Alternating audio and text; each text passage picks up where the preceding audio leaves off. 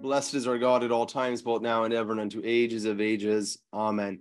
Eternal God, the refuge and help of all your children, we praise you for all you have given us, for all you have done for us, for all that you are to us. In our weakness, you are strength. In our darkness, you are light. In our sorrow, you are comfort and peace. We cannot number your blessings. We cannot declare your love. For all your blessings, we bless you. May we live as in your presence and love the things that you love and serve you in our daily lives through Jesus Christ, our Lord. In the name of the Father and of the Son and of the Holy Spirit. Amen. The prayer was written by the way, by St. Boniface. Oh, that's beautiful. Yes. Thank you, Father. Our speaker this evening is the president of Catholic Answers. Christopher Check holds a degree in English literature from Rice University. He served for 7 years as a field artillery officer in the United States Marine Corps before serving for 19 years as the vice president of the Rockford Institute. In 2012, he joined Catholic Answers, first as director of development and then was named president in 2015. His writings have appeared in numerous Catholic and secular outlets, and he has addressed audiences across the United States and in Europe. In their spare time, he and his family run a show kennel called Top Meadow Cavaliers, named for G.K. Chesterton's Beaconsfield estate, where they show and breed Cavalier King Charles Spaniels, the famed companions of the Stuart Kings. We're delighted to host him again at the ICC this evening, our favorite historian and storyteller of the saints. Please join me in welcoming Christopher Check. Welcome, Chris. Good to have you back. Father, always a joy and an honor. The holy bishop waited in his tent, praying his office. At 82, his body had slowed, but he had no less of the zeal with which he began his evangelization of the Germans 4 decades prior. Since felling the Donar oak, the sacred tree of the pagans, Winfrid, also called Boniface, had brought the gospel from England to the barbarians of Bavaria and Thuringia. Supported by the mayor of the palace, Charles Martel, who at the Battle of Tours had stopped the Muslim advance in 732, Boniface established 4 dioceses east of the Rhine. When not baptizing German pagans, he had preached the gospel throughout the kingdom of the Franks. Nearly 2 centuries before Boniface, St. Remigius had baptized Clovis, king of the Franks, and the eldest daughter of the church was born. Boniface took France into his care, and he made formal the special union between the chair of Peter and the Franks, when he, representing Pope Zachary, anointed the son of Charles Martel, Pepin the Short, as the first Carolingian king. Boniface's support of Pepin was deliberate, and it was dynasty changing. The power of the Merovingian kings had faded, and it was the mayors of the palace who held the real authority in France. And by anointing Pepin, Boniface secured the Franks as the special protector of Holy Mother Church. So aided, he ventured back in his old age to Phrygia on the southern shore of the North Sea, baptizing and preaching the mercy of Jesus Christ. And so it happened on the 5th of June, in the year of our Lord, 754, Boniface waited with his entourage of monks for an embassy from the Phrygians coming to receive confirmation. As the sun rose, Boniface stepped out from his tent. He saw not a band of neophytes, but a gang of bandits brandishing clubs and swords. His attendants rose to defend him, but Boniface enjoined them to set down their weapons, calling his clergy to his side and holding in his arms the holy relics with which he traveled. The bishop said, "Sons, cease your fighting, lay down your arms. The hour to which we have long looked is near, The day of our release is at hand. Take comfort in the Lord and endure with gladness the suffering he has mercifully ordained. Put your trust in him, and he will grant deliverance to your souls. Be of stout heart. Fear not them who kill the body, for they cannot slay the soul. No sooner had Boniface so inspired the hearts of his priests and monks that the heroic martyrs were swallowed by the fury of the pagan mob. They rushed suddenly upon the holy men with swords and every kind of warlike weapon, staining their bodies with their precious blood. The death of St. Boniface, many years, many centuries later, to be called apostle to the Germans, was not a defeat. It was a victory for Christ, and the seed of the faith that Boniface had planted with his 4 decades of establishing monasteries, preaching, writing, and baptizing among the Franks and Germans would be watered by his holy blood. He had chopped down the pagan oak and replaced it with the vine of Christ. The man who would attend the vine among the Franks and the Germans, building a great vineyard for the church, was at the moment of Boniface's martyrdom, not yet a man, but 12 years old. Charlemagne. Now, when we did this last time, we went forward and we talked about the life of Charlemagne. Now we're going to go back and talk about Boniface, but the point remains the same. There is no Charlemagne story without St. Boniface. So I'm giving away here at the beginning the one thing that we must take home. Like I say, every time we have a talk about history, yes, we can talk about some of the details and the events and things of this nature and these complex relationships that are going to come up. But what does it mean? What does it mean? There is no Charlemagne story without Boniface. I'll say more. Actually, better minds than I will say more. Catholic historian Christopher Dawson, in his book, The Making of Europe, describes St. Boniface this way: a man who had a deeper influence on the history of Europe than any Englishman who has ever lived. So this assertion is striking for several reasons. The most front and center to me in preparing this talk is we would think a man so influential would be better known. But I would venture to say that the average Catholic, and here I say, let's say the average Sunday Mass goer, you know what, I'm going to go further. The average daily Mass goer could not locate the century in which Boniface lived. Try it tomorrow when you go to Mass. Stand outside afterwards. Ask people. Tell me something about St. Boniface, right? So you might hear, oh, he was apostle to the Germans.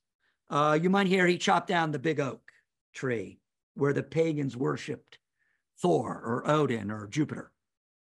A few might know that before he took the name, or the Pope gave him the name Boniface, his name was Winfrid. Others might know that he was an Englishman, not a German. Others might know he's brutally martyred. Some will probably tell you he invented the Christmas tree. And so we talked about Boniface's martyrdom. We explained, or I asserted, I don't think I've explained yet, that without Boniface, there's no Charlemagne. And in fact, Christopher Dawson goes even further. He says there's no Englishman who's had more influence on the history of Europe than Boniface. And yet here we know so little about him. Maybe we know that he invented the Christmas tree or something. So you all are going to do that experiment tomorrow morning and learn what you can about what people know about Boniface. So on the one hand, we have this sweeping assertion by an historian, a great historian. I mean, in terms of like meta historians or big picture historians, there's no better Catholic historian than the 20th century, in my view. And then we have this kind of general ignorance among Catholics that doesn't really seem to square with Boniface's influence. So if I said to you that Francis of Assisi was very influential, you would agree with me, right? And you could tell me details of his life and the spiritual regeneration of church that he launched and the continued effects of his life today. And maybe you've read a biography of Francis of Assisi, but have you read a biography of St. Boniface? I'm going to think you haven't. And the reason is there isn't one. Well, let me clarify. There is no modern authoritative biography of Boniface in English.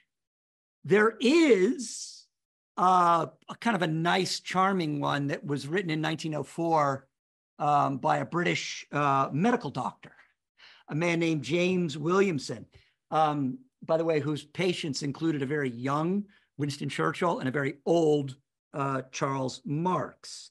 But he worked on, Karl Marx, well, Charles, but Karl Marx, but he worked on the Isle of Wight, which was a kind of a resort seaside town. And so he had many famous patients. There is an authoritative biography of Boniface from 1956 by a medievalist named Theodor Schiefer, but it's in German, right? And it's never been translated into English. So it's not just Dawson who turns to superlatives to talk about Boniface. Dawson's contemporary, a man named Sir Frank Stenton, who ran the Royal Historical Society from 1937 to 1945, he says, the letters of St. Boniface are the most remarkable body of correspondence which has survived the Dark Ages. The most remarkable body, the most influential Englishman, and yet we really know very little about this man. So let's see if this evening, the Ethernet, God willing, let's see if we can provide some beginning of an answer to this grave need, right? And we'll divide the conversation up this way. If you've endured one of my talks before, you know I like to have a little bit of geography. So we're going to look at 8th century England, 8th century Germany. If you're like me, Italy, England, Spain, France, these are easy maps to get your imagination around. Germany, especially east of the Rhine, it's just a big, to me still today, it's a big confusion. So we'll look at the map, then we'll look at the political landscape of England and the continent. We'll show how the church is operating in this landscape. We'll do this in the course of a summary of the life of a man, and then we'll end with what it means. And I've kind of given that part away a little bit. So my friends, Christopher Dawson and Frank Stenton, have given us the short answer. So let's see if we can flesh this out. There's two primary source documents that you ought to be familiar with.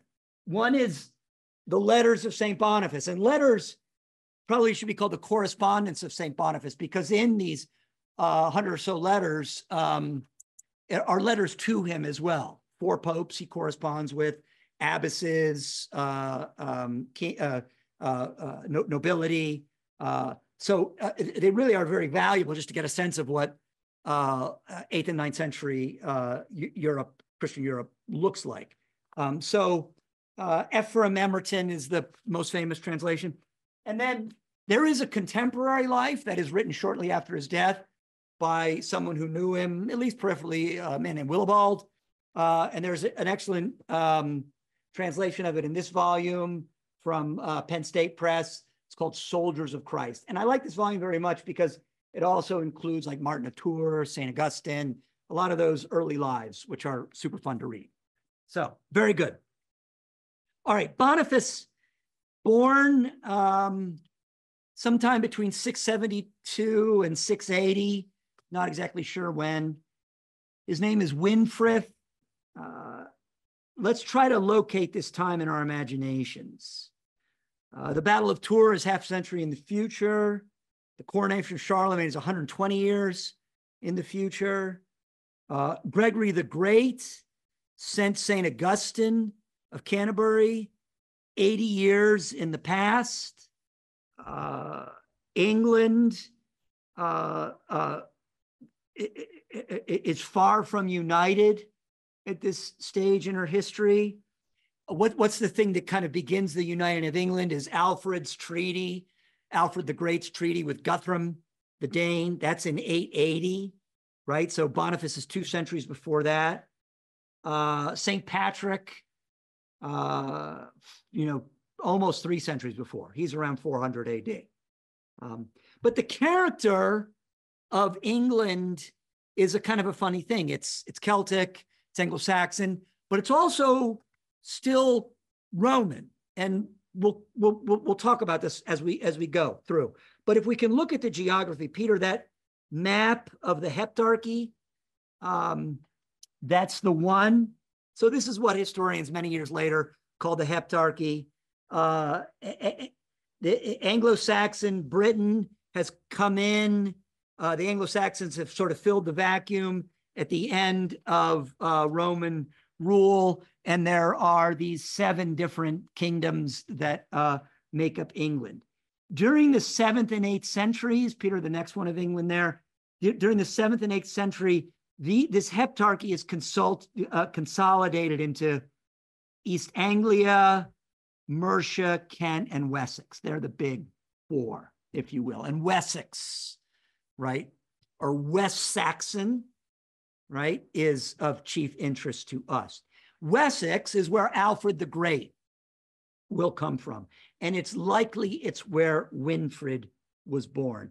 And in the 14th century, so many centuries after Boniface, the tradition was that he came from Crediton. If you look at on that map there at the bottom, you can just see there under Dumnonia there's a little sort of inlet kind of under the I and the A at the end of Dumnonia there. And yeah, perfect. You got it, Peter.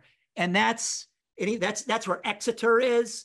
And then just kind of north of that is where Crediton is on the River Crete, which flows into the River Exe. Winfrid comes from a landowning family. We know he has brothers. Willibald, his biographer, his hagiographer, really, I should say, tells us, because hagiography, he's interested in the holiness of the man. And so we go to other sources to kind of fill in some of the facts, like his correspondence. Willibald tells us as early as 4 or 5 years old, he begins to think about the monastic life. Here's a quote. In his very early childhood, after he had been weaned and reared with a mother's usual anxious care, I love these, his father lavished upon him more affection than upon the rest of his brothers. When he reached the age of about 4 or 5, he conceived the desire to enter the service of God and began to think deeply of the advantages of monastic life. Okay, 4 or 5 years old. Well, very well. Even at this early age, he had subdued the flesh to the spirit and meditated on the things that are eternal rather than those are temporal. You know, sometimes we hear these stories and we say, come on, but I mean, similar account in the Raymond of Capua's life of St. Catherine, right? At a very young age, she's already applying the discipline to herself. This is another sort of common trope, if you will, in hagiography, and I don't mean that in a demeaning way. It just keeps coming up in these stories.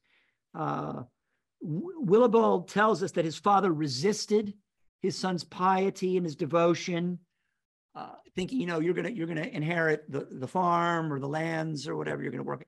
But his father fell ill, and then when he recovered, then he came around. We see this in, again, St. Catherine of Siena. Francis de Sales is a good example of this, of a father resisted his son. Junipero Serra, he bids farewell to his parents without saying goodbye to them because he thinks they're going to resist. Samuel Mazzucchelli, not yet canonized, the apostle to Wisconsin, the man who builds all the churches starting from like Door County down to Dubuque, Iowa. Samuel Mazzucchelli. He's resisted by his father, who wants him to become from a big banking family. So we see this kind of in the lives of saints. Winfrid goes on to study as a boy, first to, and he goes on to the monasteries, first in Exeter, so just south of him, and then to Nursling, which is near Winchester, so a little bit north, right? And why is Winchester important? It's the capital city of Wessex. So in addition to being the center of political authority, it's also the center of religious authority or church authority in the region. It's where the metropolitan is in Wessex, in Winchester. So he's ordained somewhere around 702, 705, and he demonstrates, so sometime maybe 25, 30 years old, he demonstrates extraordinary capacity for scholarship and learning. Also like Cunipro, by the way. He writes a Latin grammar textbook. This is important, right? Latin is not Winfrid's first language. But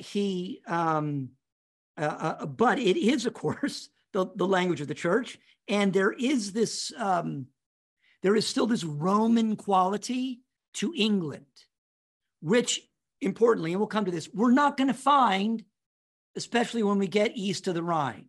Okay? I'll say this several times. It's an important part of the Boniface story. When Augustine comes up into England, Rome has been there. When Martin of Tours comes into France, Rome has been there. So there's already been a civilizing element that has come into France, that has come into England, that we're not going to find, especially when we get east of the Rhine. And this is going to be important it's an important part of the story for several reasons, okay? He also is quite adept at poetry, and he writes a textbook on meter, right? How we, meter, we all know what it is, good. He develops a great reputation as a preacher, and he also develops a great reputation as a man of excellent diplomatic skill. Today, we would say he had great communication skills, right? So here's a little story from Willibald that illustrates it. And I want to share it with you because, it illustrates his skill in diplomacy, but also it tells us another point important to informing our understanding of the story. When he had trained himself over long periods in the virtues already mentioned and had given proof his priesthood of many outstanding qualities, there arose a sudden crisis during the reign of Ine, king of the West Saxons, Ina, king of the West Saxons, occasioned by the outbreak of rebellion. On the advice of the king, the heads of the churches immediately summoned a council of the servants of God. If you remember from our talk on Gregory the Great long ago, when we see this word servants of God, especially in these early hagiographies, we're referring specifically to whom? The monastic class, okay? The monastic class. And as soon as they were all assembled, a discussion satisfactory from every point of view took place among the priests. They adopted the prudent measure of sending trustworthy legates to Bertwald, the Archbishop of Canterbury. So we have a metropolitan in Canterbury, we have a metropolitan in Winchester. Fearing that if they had made any decision without the advice of the Archbishop, they would be accused of presumption and temerity. At the conclusion of the discussion, when the entire gathering had reached an agreement, the king addressed all the servants of Christ, asking them whom they would choose to deliver their message. Without hesitation, the senior abbot present, Winbert, who ruled over the monastery of Nursling, Winter, the abbot of Tisbury, Barrowall, the abbot of Glastonbury, and many others who professed the monastic life, summoned Winfrid and led him into the presence of the king. The king entrusted the message and the principal responsibilities of the embassy to him, and after giving him companions, sent him on his way.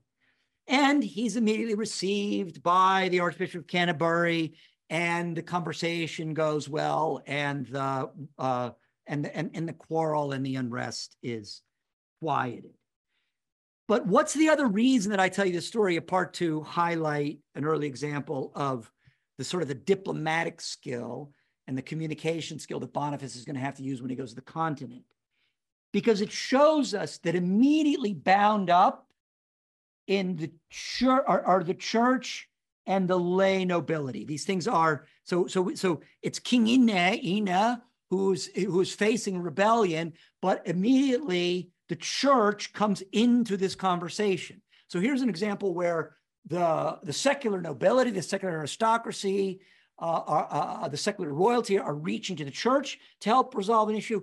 And as frequently, if not more frequently, we're going to find, especially when we get into France and into Germany, what we're going to find is the church is looking to the secular authority to help them organize things and establish their authority. Okay, so this is a hard time for us to get our imaginations around because there's no analog in our experiences. We live with this sort of fiction of the separation of church and state. But, you know, if you really want to begin to get a hold of Christopher Dawson's medieval essays, and there's a great essay in there called Church and State, and it's a wonderful place to start. So very good. All right, so sometimes we have, sometimes it's a fraught relationship, sometimes harmonious, but whatever, it's an inextricable relationship. Now, Boniface begins to get this idea that he wants to go on mission. Mission is not a word that would have been used in Boniface's age. I think the first time we see it in Christian writing is sometime around the 17th century. But there is this notion of peregrinatio, which comes from the Latin peregrinare, which means to travel abroad or to travel overseas and leave behind the comforts of where you are and go into the unknown to spread the word of God. And so why does this idea enter Boniface's imagination? Well, there's the Celtic influence, because the Irish monks from a generation and more beforehand, even a half century or century before, right? They did this. They went to the continent. But Boniface, of course, had been very moved to bring the gospel to his people. And who are his people? Who are his ancestors? Where do they come from? Where do the Saxons come from? They come from the continent. They come from the area, that region that today we call Germany.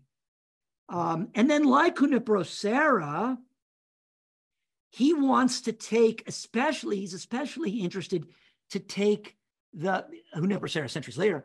He's especially interested to take the gospel to the unbaptized. This is on his heart, as we say nowadays, right? And also, like Hunniprocera, Boniface, or Winfrid at the time still, could have led a perfectly fruitful life in the service of the church in Wessex. He was a first-rate scholar. He was an excellent Latinist. He was a fine theologian. He was an excellent preacher. He was a good organizer. There was certainly work for him to do. Same with Hunniprocera. Sarah was chair of the theology department at Mallorca, one of the great schools of Europe at the time. But yet on his heart was to, I think of guys like Boniface, I think of guys like Sarah, I think of the Jesuits who come to North America, first-rate minds, you know, multiple languages, serious polymaths, and they kind of leave that world of scholarship behind, which is a worthy pursuit, to go into among the savages, right, at great risk to themselves, and even if not great risk to themselves, certainly to their material comfort. This, I think, is one of the principal inspirations that we're going to draw from this man. He travels to Phrygia, what we would call the Netherlands today, or Northwest Germany, kind of that region where both those are. At some point, Peter, if you want to throw up that map of the continent. But it doesn't go well. You can see where Phrygia is, kind of up there. Yeah, very good. In 714, Winfrid is about 40 years old. Pepin II dies. Sometimes he's called Pepin of Herstal. He was the mayor of the palace in Austrasia. Can't go into the mayor of the palaces now. Listen to the lecture on Charlemagne to understand this sort of like chief of staff role that becomes the royalty of France, of the Holy Roman Empire, right, of the Carolingians. Pepin, first of all, had established his authority there, Metz, Reims, Trier, Cologne. But he dies, and during this interregnum, before his son Charles Martel takes the helm, there's a rebellion by a pagan warlord, a man whose name is Radbod, and he looks at this as an opportunity to throw off the Merovingian rule, and Boniface decides this just isn't the time to try to evangelize. So he returns to Nursling and back near Winchester, and he becomes the abbot. But he's been bitten by this missionary bug, if you will. And in 745, he's relieved of his office by the Bishop of Winchester, and he renews his plan to go to the Germans. This time, however, he takes a different tack. Very important what he does. He gets letters of introduction from the Bishop of Winchester, and he goes not to Germany, but where does he go? He goes to Rome. And by the way, never to return to his native land. Now, he's going to Rome on pilgrimage, of course. The practice of pilgrimage for the tombs of Peter and Paul by now is decades old. And those of you who've been to Rome, you know that it was especially popular among the Saxons because that neighborhood around St. Peter's is called the Borgo, right? And that church right down the street, Santa Spirito in Sassia, right, in the neighborhood where the Saxons lived, in Sassia. So that area, that's not where the Holy See is. The Holy See is over at the Lateran across the river at this time. But this is where the bones of Peter are. And so he goes there, and he finally impresses upon Pope Gregory II of his merits, and Gregory meets with him, and then he gives him he writes him a letter, and it's in his correspondence, and it is at this moment that he gives him the name Boniface. Gregory, servant of the servants of God, to the devout priest Boniface. And why does he name him Boniface? Because it's on May 15th and the day before, May 14th, and it's still, those of you who worship God according to the 1962 Missal, if you look in your 1962 Missal, May 14th, it's Boniface the Martyr. So Boniface is named by Boniface the Martyr, and or after Boniface the Martyr by Gregory II. And Gregory meets with him. There's a month. They have months in Rome. Boniface meets with him in his correspondence. He says, or in Willibald's biography, he says daily. So this is a kind of an unusual thing. The Pope, who's living at the Lateran, is coming across the river to see Boniface, or Boniface is going to the Lateran to see him. We're not exactly sure, but they meet more than once over a period of months. They meet frequently. And Boniface heads north after their series of meetings to, as Willibald puts it, the wild tribes of Germania. And if we can throw that map back up again, he goes first to Thuringia, which is kind of right in the middle of right in kind of sort of central Germany, and he starts to win over the tribal chieftains.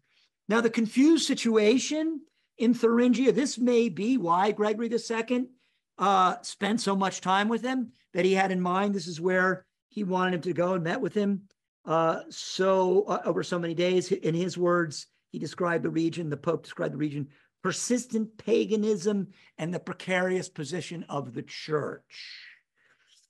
So he doesn't have the authority of a bishop, and he presses north to Phrygia, where he had not met with success years before, but now Radbod was dead, and his missionary efforts bear fruit. He's baptizing in preaching the gospel. And then he goes on to Hessia, which is where Frankfurt is today. Those of you familiar with the map, or we can throw it back up there.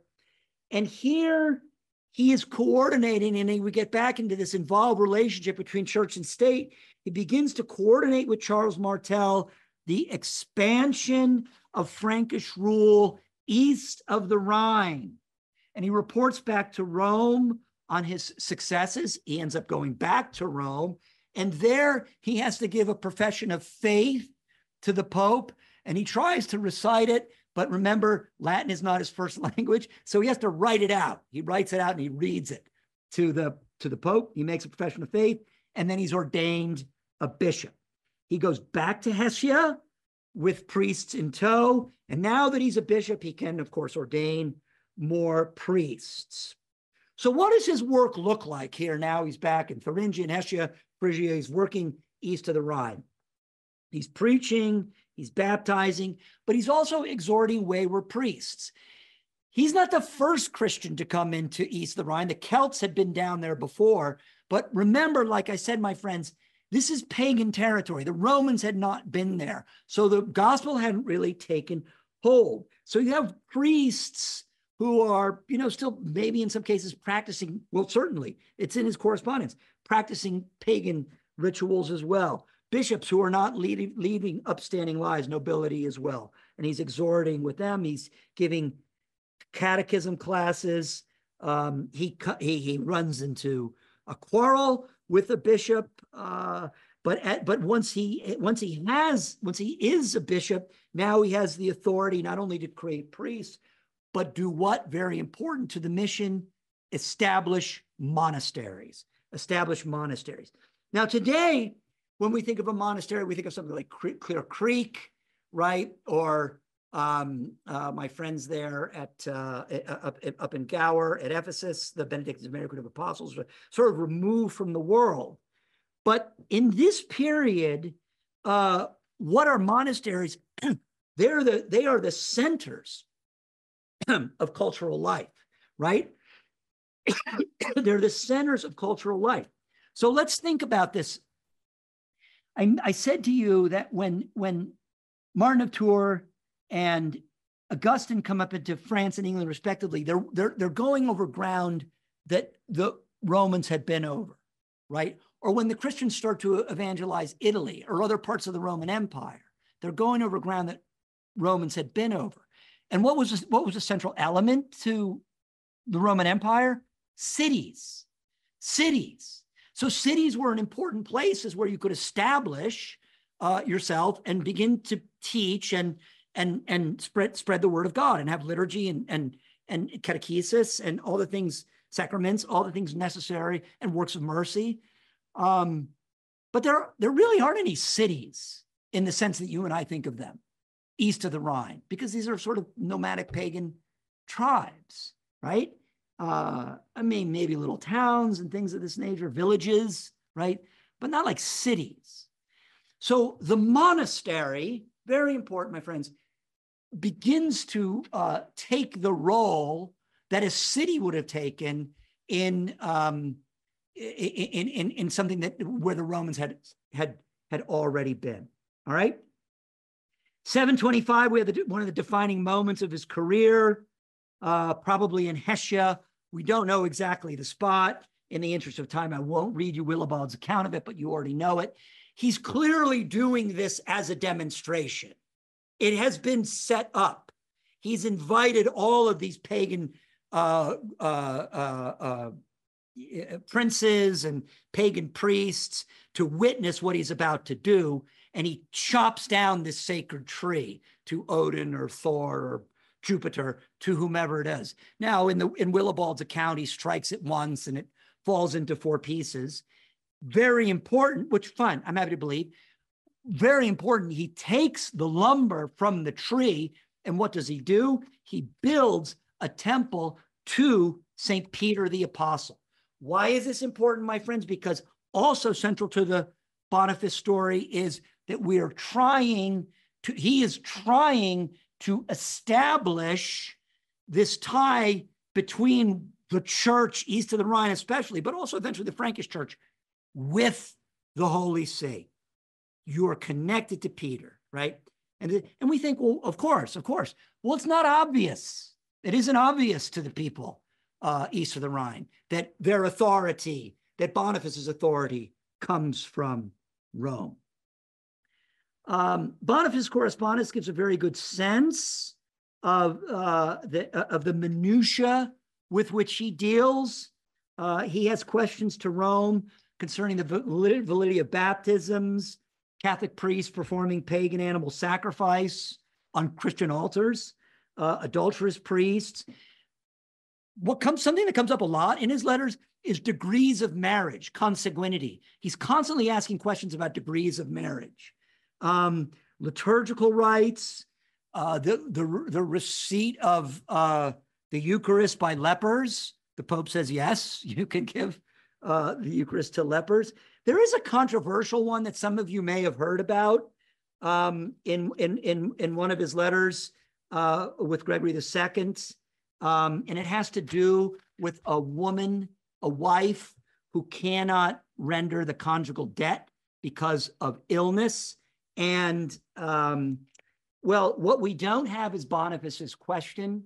What we do have is Gregory's response, and it's a little ambiguous, but it might come up in a conversation you have, because some Protestants like to use this to say that the Holy See supported divorce. Gregory writes to him, you ask first within what degrees of relationship marriage may take place. Okay, blah, blah, blah. We talked about that. As to your question, what a man, I'm sorry, I said blah, blah, blah about something the Pope wrote. It's important. So as to your question, what a man is to do, his wife is unable on account of disease to fulfill her wifely duty. It would be well if he could remain in a state of continence. But since this is a matter of great difficulty, it is better for him who cannot refrain to take a wife. So Pope's quoting St. Paul here, sort of, sounds like, right? He may not, however, withdraw his support from the one who was prevented by disease, provided she not be involved in any grievous fault. So that's all we know from this account of it, except that, and there's been an excellent, there was a book written in the 70s by a Jesuit scholar named William Kelly. And he spends 300 pages on this fraught question. And he writes, only if a tradition strongly favored divorce and remarriage would it be in Gregory's age, would it be reasonable to suppose that Gregory had permitted divorce and remarriage? But in fact, the church had well established how can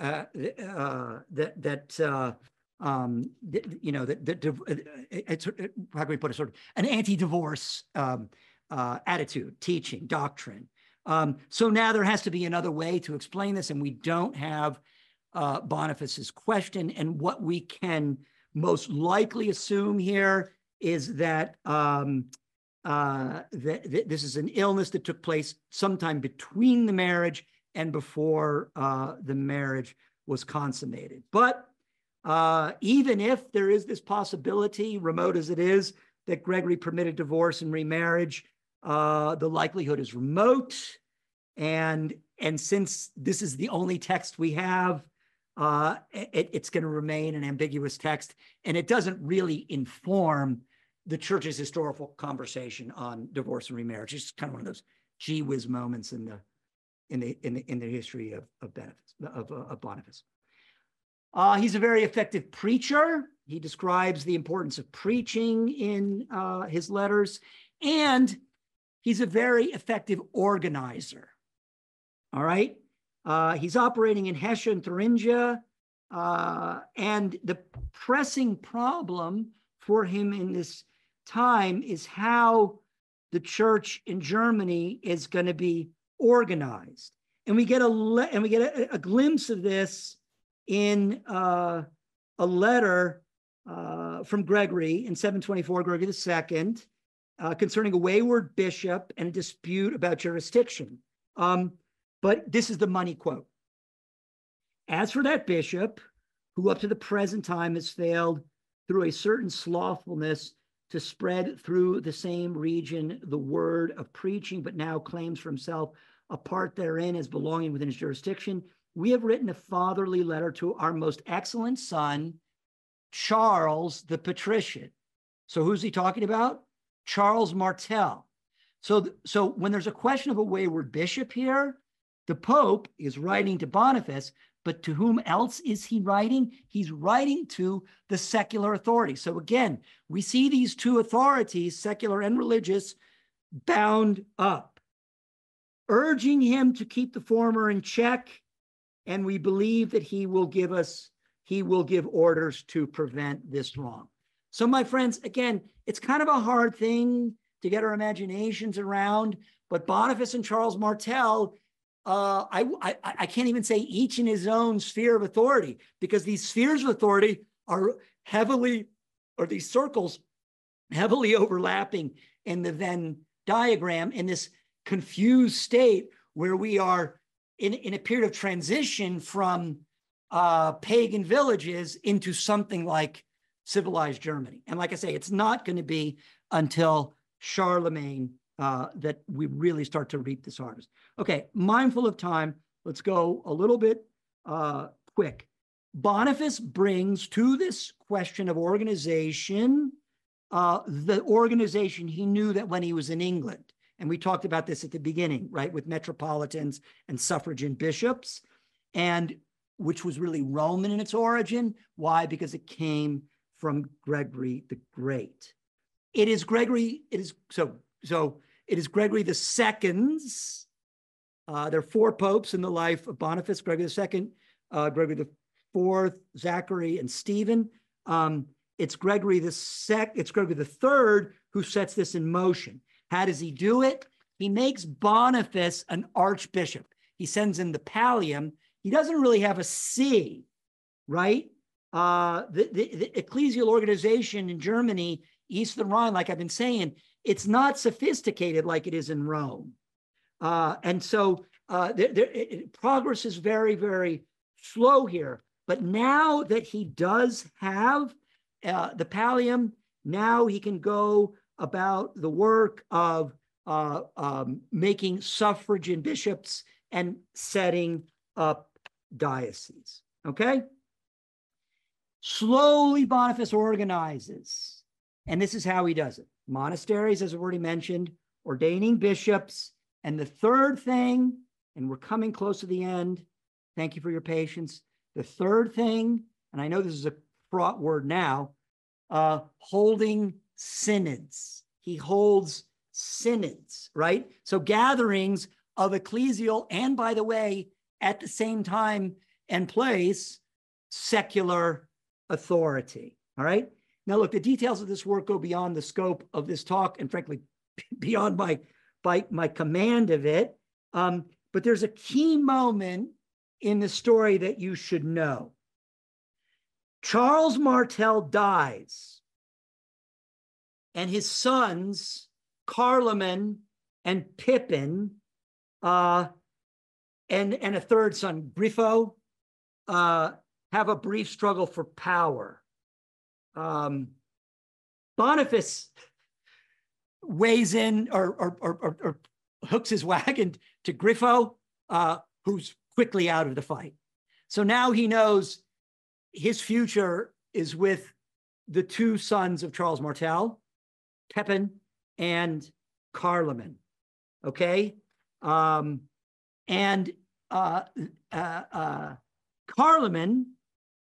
who is the more pious, the more devout, the more religious of the two, backs Boniface in calling what now in church history we call the Concilium Germanicum of 742, a big German council, right? And the precepts from this council are promulgated as a capitulary. Go listen to the Charlemagne talk for a lengthy explanation of what a capitulary is. But it's a secular order, but in this case, of church canons, church practices, church disciplines, but distributed by the secular authority. Reinforced canon law, positions Boniface as metropolitan. Priests are to subject their contact to the scrutiny of bishops.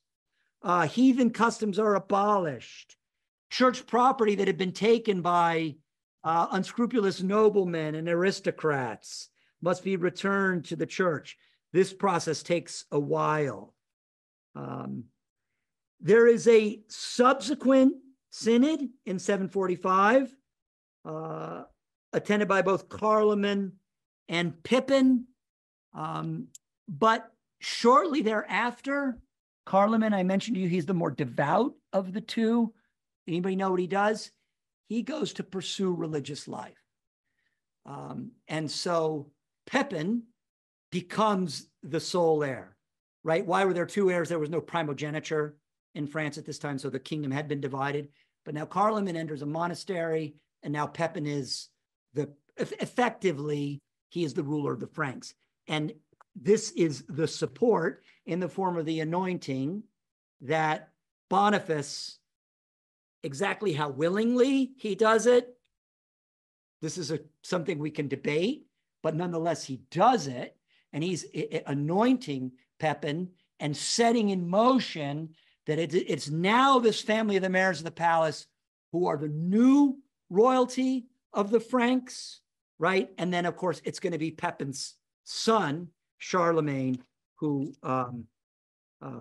like I say, brings in this harvest. Okay, very good. I think that we're nearing the end of his life. Boniface does not enjoy with Pippin the same relationship that he did with Carloman. Pippin is a loyal son of the church, but his own interests also inform his decisions. Boniface is getting old and tired, to be sure, and he decides that he simply does want to end his life doing what he did for the Germans in the very beginning. And so he goes back into Phrygia to preach the gospel, and his life ends with his martyrdom with which we began. Let's give, what does it mean? Let's give the final word to Benedict XVI, who summarizes it certainly better than I can. Centuries later, what message can we gather today from the teaching and marvelous activity of this great missionary and martyr? For those who approach Boniface, an initial fact stands out: the centrality of the word of God, lived and interpreted in the faith of the church, a word that he lived, preached, and witnessed to until he gave the supreme gift of himself in martyrdom.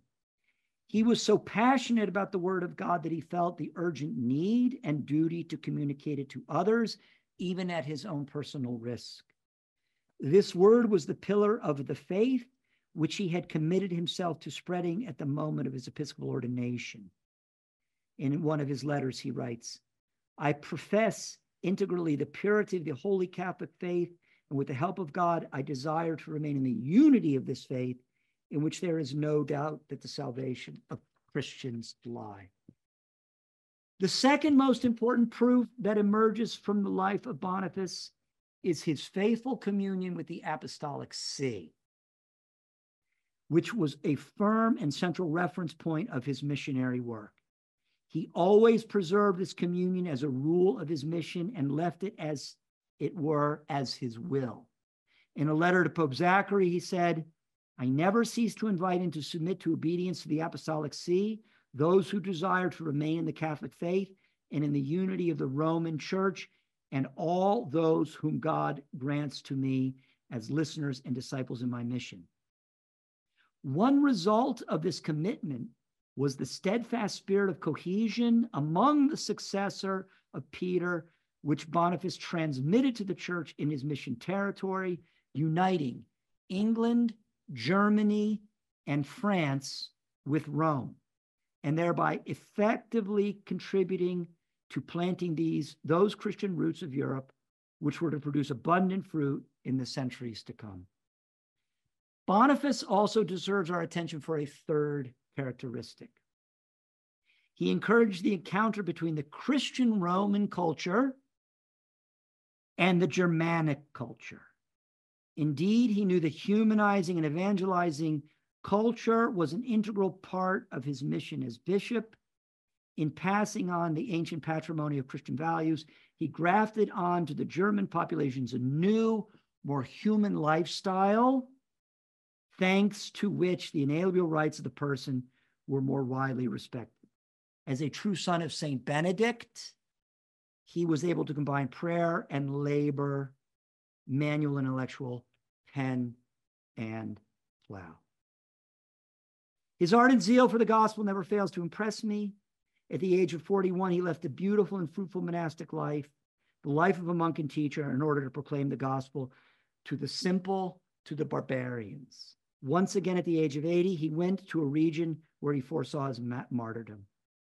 By comparing his ardent faith, this zeal for the gospel, with our own after lukewarm and bureaucratized faith, we see what we must do and how to renew our faith in order to give the precious pearl of the gospel as a gift to our time.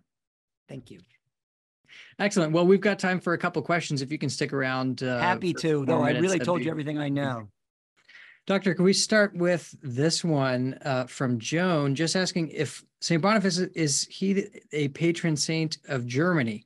Yes. And is there anything, or what would today's bishops of Germany, what should they learn from him? Do they hold him in high esteem? I think they should learn that they shouldn't do the chicken dance in the sanctuary of their churches. They should hold him in high esteem. I don't know that they know any more about Boniface than the average American Catholic does. He's buried in Fulda, by the way. So if you go to Germany, you want to go and visit him there at his tomb and ask him to intercede for the Germans. But you don't need to go all the way to Fulda to do that. You can just do it right here. To pray for him. His feast is the date of his martyrdom, which is June 5th, I think. He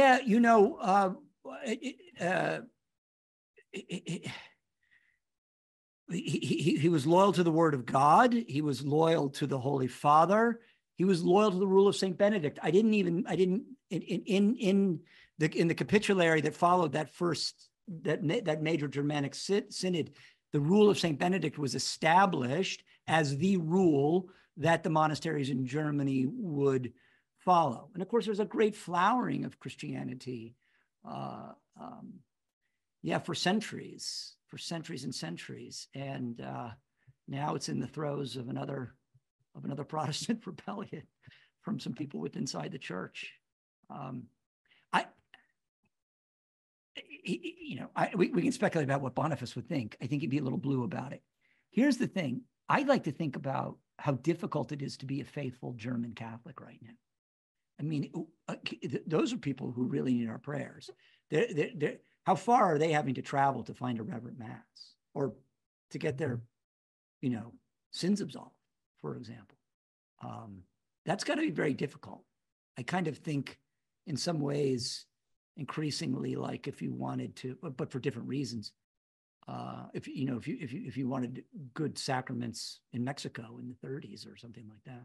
So maybe we're not quite there in Germany, but imagine being a faithful Catholic in Germany right now. That's going to be pretty tough. That's a great point. Yeah, something to pray for sure. Somebody to pray for. Whatever looniness we experience here in the United States, and there is no shortage of it. Almost all of us, if we're willing to spend a little gas, can get to a good reverent liturgy. Right. Next question here for you.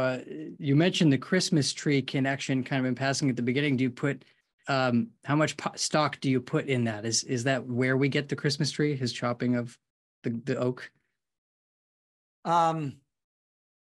So the story goes that he after he chopped up the Donar oak, that he then set little candles on the remains of the tree and then invited or began to preach the word of God, and that the tradition of the lighted tree comes out of this. It may be a pious legend. I think that it is. Father Hezekiah is going to scold me here, but nonetheless, I think it's I think it's several centuries later before we really see. And first of all, I think the Christmas tree does come from Germany. I certainly think that's true. But I think it's several centuries later before we see a regular practice of this, and exactly where it comes from, I can't say, but I'm happy to give all the credit to St. Boniface, because if he's not the physical father of the Christmas tree, he's certainly the spiritual father of the Christmas tree. Amen. I like that. That's great. That's great. Okay. Did St. Boniface encounter much violent resistance among the people he was evangelizing, and how was he martyred in the end? Oh, well, so he is martyred violently, but he's in Phrygia. He is awaiting the arrival of some neophytes, baptized but not yet confirmed Christians, and and they're supposed to be meeting him to receive from the bishop, or in this case, archbishop, the sacrament of baptism. And he is fell upon by a gang of highwaymen, robbers. It's not entirely clear. The church recognizes him as a martyr because he is spreading the gospel in Phrygia. But it may be that the band of robbers that slayed him and his companions, with axes and swords, probably, or clubs, may simply have been interested in robbing them. Even from Willibald's account, that's not clear. But given that he was in the mission field and died there in the service of Christ, the church recognizes him as a martyr. But throughout, other than this, throughout his life, I mean, early in his, when he makes his first mission to the continent, there is some political violence between Radbod and the Merovingians. Boniface just recognizes this is not a fruitful time to try to be spreading the word of God. Things need to calm down. But I think I've read most of the letters, and I don't see an account here where he's expressing fear for his life, just beyond the ordinary. Not so much, not in the ways that, say, the Jesuit martyrs in North America would have, or other missionaries in other part of the world who really were going into areas of violence. Sure. Yeah. Sure. Got it. Yeah. Okay. This next one, this is a fun question from Charles, because today it makes me think, you can just hand somebody a catechism of the Catholic Church and they've got it all right there. But Charles asks, what type of documents and references did people like Boniface use to teach in their missionary work? Yeah, that is a great question. And in fact, we get some clues about that in his letters. He's asking frequently, especially writing back to England, to abbots and bishops in England for religious texts, chiefly the scriptures. And there's one element. There's one case that's very striking.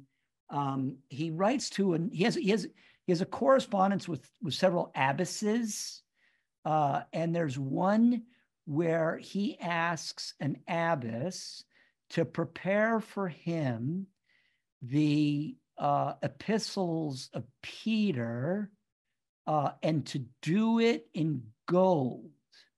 So her nuns are going to be the ones who do the calligraphy here and do the illumination. And so he's asking for Peter in gold ink. And he wants this especially to make a dramatic point, if you will. He's much like he did with the Doner Oak. he said, well, this is the word of the Apostle Peter here. And look, by the way, here it is written in gold. So, yeah, but from his correspondence, we find he's frequently asking for documents, for clarifications and points of canon law, and for copies of the scripture, especially. Great question. I think these letters are tons of fun. They're super easy to read. They're not complicated. And there's a retired professor from Notre Dame, whose name is Thomas F.X. Noble. I think FX must stand for Francis Xavier. I haven't asked him. But I was fortunate to find him. He's retired now, but we struck up a correspondence when I was preparing this lecture. And if you read his introduction in the letters, Thomas Noble's, it will really get, I mean, I stole very heavily from it in preparing this talk. I should have said that at the beginning. But if you read that, it will set you up really, really well to read these letters. And like Dr. Frank Stenton said, you're not going to get a better window or more comprehensive window into, 8th and 9th century. It's just, yeah, lots of fun. That's great. Maybe to expand on that, if you wouldn't mind, just giving the full title and then maybe any other resources for further study on this topic. And actually, I'll add to that Dawson, where to start with Christopher Dawson. Yeah, sure. Okay, so Letters of St. Boniface, but like I say, a better title would be the Correspondence of St. Boniface, because, there are letters to him in here as well, from abbesses, from popes, from 4 different popes, in fact. And by the way, we have a very, very high confidence in the authenticity of all these letters, because his successor, a man named Lull, Archbishop Lull, immediately gathers them up and preserves them, and Willibald makes use of them in his preparation. So they've been preserved and copied for a very long time. The other one is the actual, there are 4 lives or 5 lives of St. Boniface.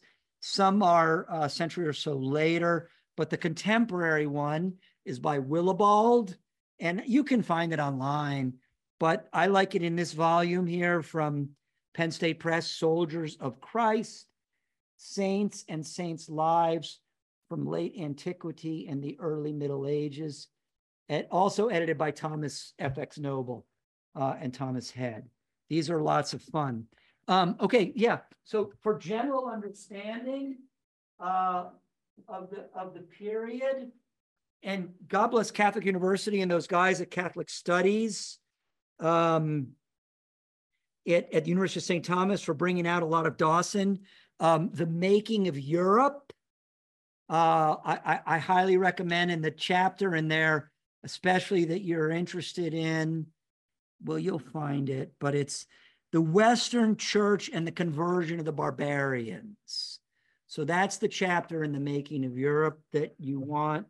And then The Religion and Culture, also by Dawson. But then this one, hang on, Medieval Essays by Dawson. This is great. And there's that one that I recommended, that chapter that I recommended in there to you. I mean, if you want to understand the medieval mind, this is just a great place. But Church and State. Also on Church and State, you guys should get this guy. Have you had Andrew Willard Jones do a talk? Oh no, but he's on my short list. Oh my gosh, this great. This book here, my friends. Now this is a little bit later, of course, before Church and State. A study of social order and the sacramental kingdom of Louis IX. This guy, Andrew Willard Jones, he writes for New Polity. He's part of that crowd. He teaches at Franciscan. I don't know anybody alive right now who's just got a better grasp of the way the medievals understood the world. So I highly recommend all of Willard Jones. And then, hang on a second. This is great. We get a glimpse into your whole library here. Oh, wait a minute. Oh, I already showed you this one. I have 2 copies of it. Making of Europe. Yeah, this is a crummy Super. Paperback version. I'm reading books. But anyway, yeah, so those are the people I stole from in the preparation of this talk. That's awesome. That's awesome. Yeah. And I am inspired by how you began your presentation by situating us in history. You know, you said, imagine where we are in history, right? And you want, this is where all of you want to be, is to be able to go through that exercise and with a couple of reminders, and boom, Charlemagne's coming up, St. Patrick a couple centuries before, you've placed yourself, you know the story, you know where we are, because it's our story. These are our ancestors in the faith. These are our family stories that have been passed down, and you're learning something about yourself when you learn about the church's history. I'll tell you who really, I mean, it's kind of a sense that I've had for a long time, but the guy that really brought this into relief for me was, decades ago, the great Brendan Maguire, who used to, lecture, God rest his soul, for Institute for Catholic Culture. And he says every age commits the offense of viewing events in history through the dominant paradigms of their own age. And you got to let them go. You just, and it's difficult to do. Sometimes, I mean, nobody can do it entirely, but you just got to give a whirl to do it. And to me, getting inside the medieval mind is a tough one. But when I do, I think, boy, I was born in the wrong century. It's a lot of fun. Thank you for sharing all this with us tonight. We'll let you go. We'll wrap up here. Would you mind closing us out with a prayer this evening? Sure. Well, let's commend the church in Germany and the church throughout the world through the intercession of Saint Boniface, and also through Our Lady's Immaculate Heart as we pray. Remember, O most gracious Virgin Mary, that never was it known that anyone who fled to thy protection, implored thy help, or sought thy intercession was left unaided. Inspired by this confidence, we fly unto you, O Virgin of Virgins, our Mother. To thee do we come, before thee we stand so full sorrowful. O Mother of the Word incarnate, despise not our petitions, but in thy mercy hear and answer us. Amen. Saint Boniface, pray for us. Glory to God.